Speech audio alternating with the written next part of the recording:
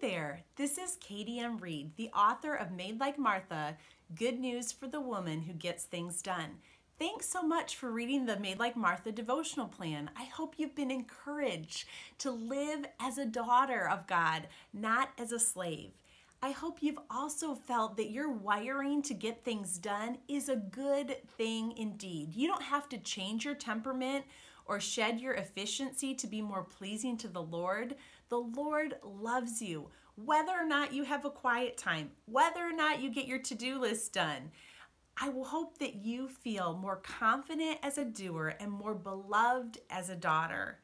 I'd love to connect with you beyond this devotional. Just go to katiemreid.com and you'll find lots of resources to help you breathe deeply and walk freely.